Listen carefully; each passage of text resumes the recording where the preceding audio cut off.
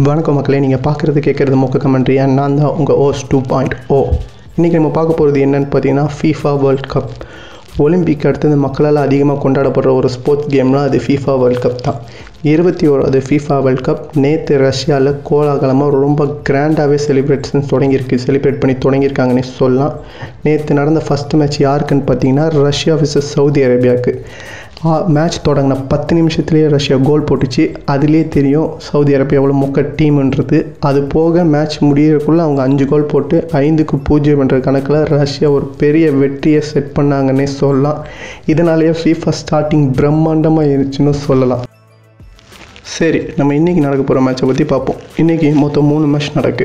முதல் மேட்ச் யாருக்குன்னு பார்த்தீங்கன்னா ஈஜிப்டுக்கும் உருகுவேக்கும் ஈவினிங் 5:30க்கு. இந்த மேட்ச் எல்லாருமே கொஞ்சம் சுவாரஸ்யம் இல்லாத மேட்ச்ன்னு தான் சொல்லுவீங்க. பட் இது ரொம்ப சுவாரஸ்யமாக இருக்குது பற்றி ஏன்னு கேட்டிங்கன்னா, ஈஜிப்ட் 28 வருஷத்துக்கு அப்புறம் வேர்ல்டு கப்பில் கால் வைக்குது. எப்படின்னு பார்த்தீங்கன்னா அதுக்கு காரணம் ஒரே ஒரு பிளேயர் தான், முகமது அலி சாலா. இவர் ஆப்போசிட்டாக எந்த டீம் இருந்தாலும் மறுக்கைய சாலான்னு சொல்லிட்டு போட்டு தள்ளிட்டு போயிட்டே இருப்பார். ஏன்னா கடைசி அவர் ஆடின கிளப் மேட்ச்சில் லிவர்பூல் டீமில் இருந்து மொத்தம் 44 கோல் போட்டு லிவர்பூலை தன்னோட முதுகிலேயே தூக்கிட்டு சென்றார்னு சொல்கிறதுல மிகையாகாது. அதே போல் குவாலிஃபிகேஷன் மேட்ச்லேயும் 6 மேட்ச்சில் 5 கோல் போட்டு அசத்தியிருக்காரு. ஆக்சுவலாக அவர் இன்றைக்கி தோள்பட்ட காரணமாக ஆடுவாரா ஆட மாட்டாரான்னு டவுட்டில் இருந்துச்சு. ஆனால் நேற்று கோச் 100% அவர் ஆடுவார்னு சொல்லிட்டாங்க. ஈஜிப்ட் தான் பெரிய டீம்னு பார்த்தா ஆப்போனண்ட் உருகுவே அவங்களும் சின்ன டீம்லாம் கிடையாது. இதுக்கு முன்னாடி 2 வாட்டி வேர்ல்டு கப் ஜெயிச்சிருக்காங்க. 1930 1950 அடிச்சிருக்காங்க. அதுக்கப்புறம் 67 வருஷம் வேர்ல்டு கப் ஜெயிக்கலனாலும் கஷ்டம் கொடுக்காமல் ஈஸியாக ஜெயிக்க விட மாட்டாங்க ஆப்போனண்ட்டை.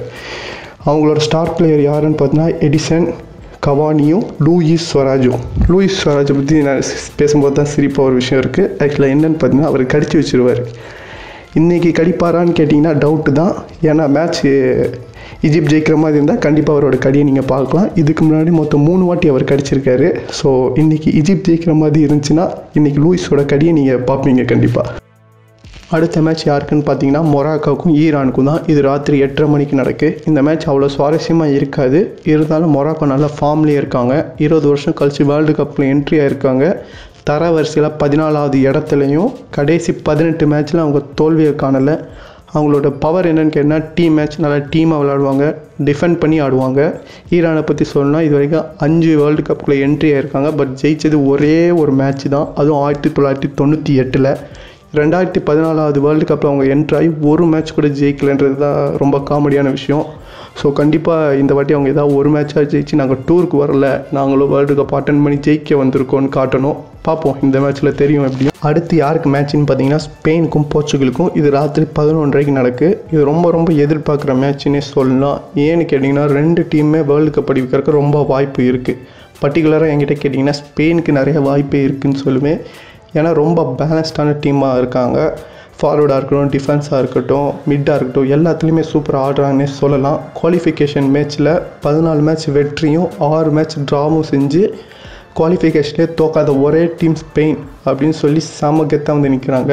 அவங்களோட ஸ்டார் பிளேயர் யாருன்னு பார்த்தோன்னா டேவிட் சில்வா, கேப்டனான ரெமோஸ், அப்புறம் இனியாஸ்டா பற்றி பர்டிகுலராக சொல்லணும்னா 2010 வேர்ல்டு கப்பில் கோல் அடித்து அவர் தான் வேர்ல்டு கப்பே வாங்கி கொடுத்தாருன்னு சொல்லணும். என்ன தான் இவ்வளோ ஸ்டார் பிளேயர் இருந்தாலும் அவங்களோட நியூ பிளேயர்ஸும் சூப்பராக ஆடுவாங்கன்னு சொல்கிறாங்க.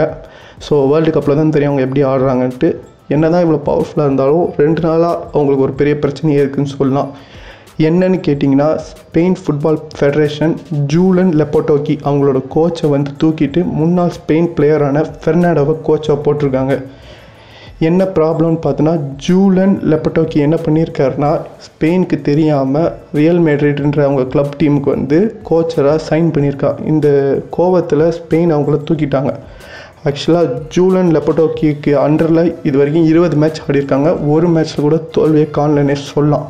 ஸோ இந்த மேட்ச்சில் தான் தெரியும் அவங்க கோச்சர் மாற்றுறதுனால ஸ்பெயினுக்கு பாதிப்பு இருக்கா இல்லையான்ட்டு. ஸோ இந்த மேட்ச் அவங்களுக்கு ரொம்ப முக்கியமான மேட்சாக இருக்கும். போர்ச்சுகலும் நல்ல ஃபார்ம்லேயே இருக்காங்கன்னு தான் சொல்லணும். 2017 யூரோப் கப் அவங்க தான் அடிச்சிருக்காங்க. யூரோப் கப்புன்றது கிட்டத்தட்ட ஒரு சின்ன வேர்ல்டு கப் மாதிரி. ஸோ அவங்களும் நல்ல ஃபார்ம்லேயே தான் இருக்காங்கன்னு சொல்லணும். அவங்க டீம் முழுக்க நம்பியிருக்கிறது கிறிஸ்டியானோ ரொனால்டோ தான். அவரை பற்றி சொன்னால் அவர் வேங்கை ஒத்தையில் நிற்கல, தில்லு இருந்தால் மொத்தமாக வேலை மாதிரி தான். எந்த டீமாக இருந்தாலும் ஒத்தால் கவுத்திடுவார். அவருக்கு இந்த வேர்ல்டு கப் தான் கடைசி வேர்ல்டு கப்பாக இருக்கும்னு நிறைய பேர் சொல்கிறாங்க. ஸோ இந்த வேர்ல்டு கப்பில் அவர் நல்லா பெர்ஃபார்ம் பண்ணணுன்ட்டு அவங்க ஃபேன்ஸ்லாம் ரொம்ப எதிர்பார்க்குறாங்க. ரொனால்டோவை தவிர்த்து அங்கே ஒரு நல்ல கீ பிளேயர்னு பார்த்தீங்கன்னா ஆல்விஸும் பெப்பேயும். அதை தவிர்த்து ஸ்பெயினுக்கும் போர்ச்சுகலுக்கும் இது வரைக்கும் ஹெட் டு ஹெட்டாக 35 மேட்ச்கள் நடந்திருக்கு. அதில் 16 மேட்ச் ஸ்பெயினும் 6 மேட்ச் போர்ச்சுகலும் வெற்றியை பார்த்துருக்காங்க. 13 மேட்ச் ட்ராவாயிருக்கு. இதை தவிர்த்து சுவாரஸ்யமான விஷயம்னு பார்த்தீங்கன்னா 2010 அரையிறுதி வேர்ல்டு கப் அப்போ ஸ்பெயினுக்கும் போர்ச்சுகல் நடத்த மேட்ச்சில் ஸ்பெயின் 2-0 என்ற கோல் கணக்கில் போர்ச்சுகலை தோக்கடிச்சது. அந்த கோபத்தில் ரொனால்டோ வெளில போச்சுல அவரை ஃபாலோ பண்ண கேமராமேன் மேலே அவர் எச்ச துப்பிட்டார். ஸோ இவங்களுக்கு 2 பேருக்கு நடக்கிற மேட்ச் ரொம்ப விறுவிறுப்பாகவும் வெறித்தனமாகவும் இருக்க போகுதுன்றது எந்த சந்தேகமும் இல்லை. ஸோ இந்த மேட்சை கண்டிப்பாக பாருங்கள். அதே போல் இந்த வேர்ல்டு கப்பில் யார் ஜெயிப்பான்னு உங்கள் பிடிச்ச டீம் எதுன்னையும் நீங்கள் கீழே கமெண்ட் பண்ணுங்கள். இந்த வீடியோ பிடிச்சிருந்தால் இந்த வீடியோவை ஷேர் பண்ணுங்கள். மொக்க கமெண்ட்ரிக்கு சப்ஸ்கிரைப் பண்ணுங்கள். அடுத்த வீடியோவில் சந்திப்போம்.